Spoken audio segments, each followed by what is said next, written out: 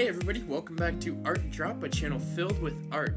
I'm Seth, and today I'm going to be taking you on a journey to the Minneapolis College of Art and Design, who recently had an art show. We saw probably over 100 different artists there, but I captured about 25 of them on film. You'll see that we saw some multiple different times and some of them only once. I hope you guys enjoy this journey as much as I did, and I'll let you guys enjoy.